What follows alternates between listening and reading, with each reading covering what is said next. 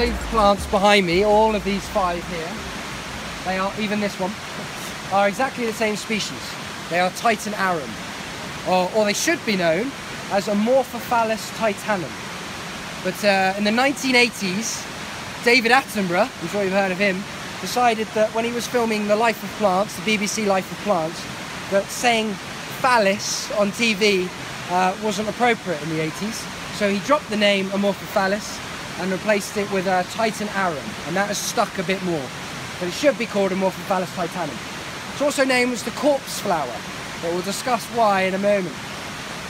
The life cycle begins in this stage, this leaf stage here. So when it first comes out of the ground, it's about 6 inches high. It looks exactly the same as that, just miniaturized. And it will last about 12 to 18 months. After that, the leaves will have got a bit dirty and photosynthesis will have dropped off a bit, and it will degrade and break down. Then it will go dormant for about 3 months or so, and then another one of these will come up. Now, botanically, this is a single leaf. So these are all just divisions of one structure, it's one leaf. And each year it grows progressively a bigger leaf. Now, when we get to year 10, so 8 to 12 years on average, year 10, let's say, they'll be pretty big. You can see these guys are 4 meters up, 4 meters across, giant versions of this. Now, the reason it's done this for 10 years is this is basically a solar farm, zapping the energy of the sun and storing it underground in an underground core, an underground bulb. Now, these bulbs, as you can imagine, get pretty big. This was one we had in 2011 that weighed 120 kilograms. They can weigh as much as 20 stone. These are big bulbs. And the reason for the ginormous bulb, that's taken 10 years to achieve, is so that they can produce a flower for 2 days. Yes, this just flowers for 2 days.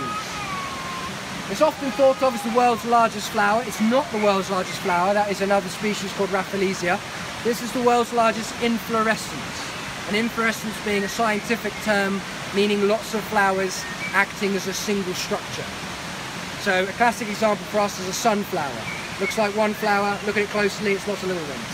That's what this is, world's largest. You can see all the little individual flowers in the cutaway that we've got down here. Now, not only does it produce a flower for just 2 nights, or 2 days, but the flower is also sexed. So on the very first 24-hour period, the first night effectively, it is female. And I say it is female in that it's only then that its stigma is accepting to pollen. The second 24 hours, the plant produces its own pollen from those other male flowers above. So by doing it on separate nights, the flower cannot self-pollinate. So it cannot mix its own genes, it cannot inbreed, which is really good for its genetic makeup. However, what that means is that it relies on another flower existing at the same time. Now, I mentioned it was called the corpse flower, and if you can come up close, later in a moment, you'll smell that it smells of rotting flesh, putrid, rotting flesh. Lovely.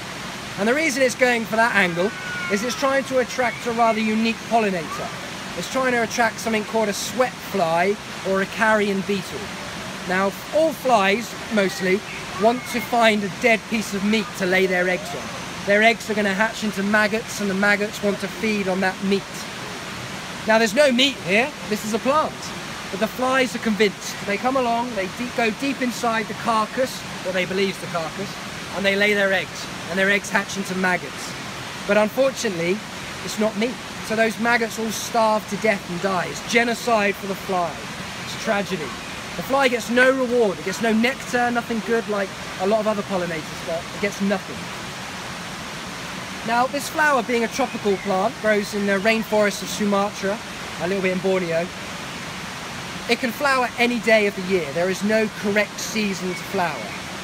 There is no good day, wrong day. Every day is the same in the tropical rainforest. So let's just put some of that knowledge together in one little piece, shall we? This plant takes 10 years to produce a flower for 2 days. A flower that cannot self-pollinate. So this plant has to hope that the 2 days, any 2 days, because it's tropics, that it's chosen in 10 years, another flower has chosen the same 2 days in 10 years to grow. but it'd be one day different, so that when this is male, that is female, and vice versa. Then the plant has to hope that the fly that it is attracted by its putrid smell and is convinced enough to waste its young and lay its maggots to a death, picks up some pollen, and then the same fly is then convinced by that other plant to waste its young for a second time, but this time possibly distribute the pollen accidentally and pollinate the plant. It's a pretty extreme system, as you can imagine. We think the plant has never been common, but it's definitely rare now, not helped by the clearing of the Indonesian rainforest for oil palm. If you do get successful pollination, you get this. So this will all start to collapse after day 2, and it will all tighten up into a tight bun, and it will take about 5 months for the last of it to break away. And when it does, this is exposed. And inside we see these fruiting bodies. Now, these little ones on top haven't been pollinated, but these nice swollen ones have. So inside of those is a seed, maybe 2.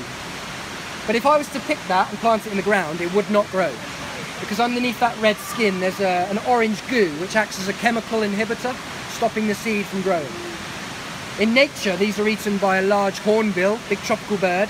They swallow them whole. They get the reward of the soft tissues, and the seed passes through the digestive tract, stripped of its chemical inhibitor, so that when it's pooped out far away in the rainforest in its own pile of fertilizer, it's good to go. We have to scrub them and brush them down.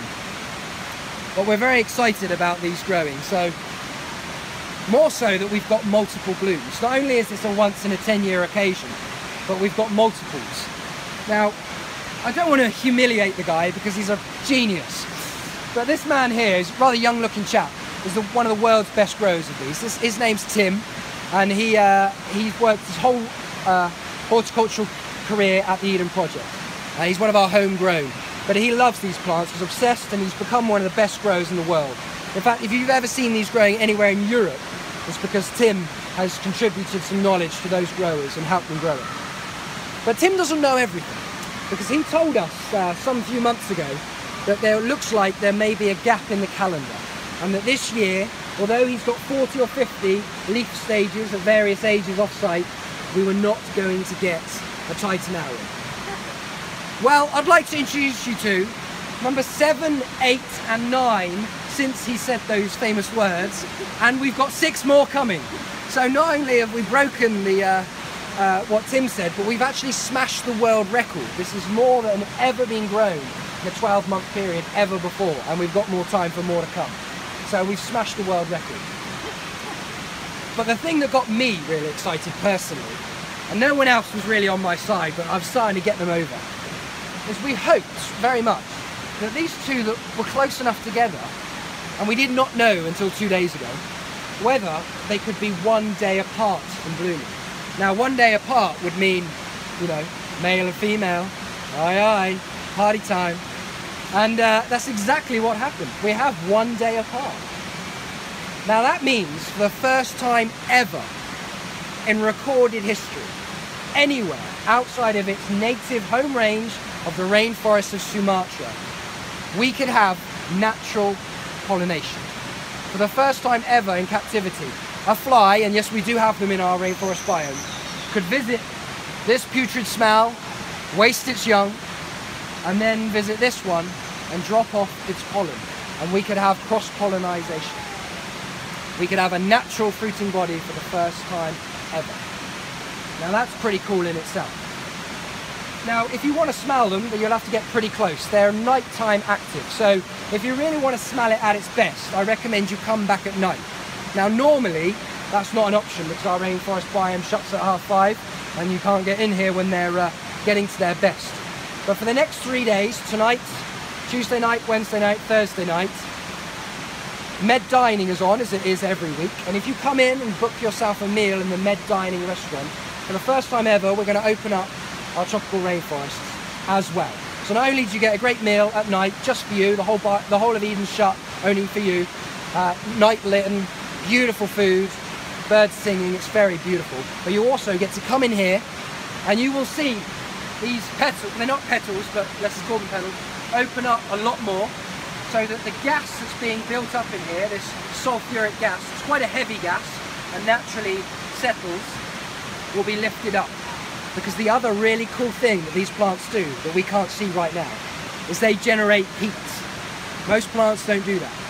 If you come back here tonight, about midnight, 1 o'clock in the morning, these guys will peak at 38 degrees Celsius.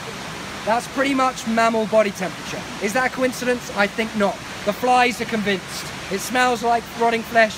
It feels like rotting flesh. But also, the other thing the heat does is it will raise up that sulfuric gas, lift it up into the spadex, this structure here, which is basically a giant loofah, and it'll escape through all of the holes that are in it, lifted by its own thermal energy up through the canopy to distribute about 3 kilometers range. If you come back in here in the next 3 nights, you will smell it the second you walk in the door. Right now you'll have to stick your head in because it's trying to conserve that gas.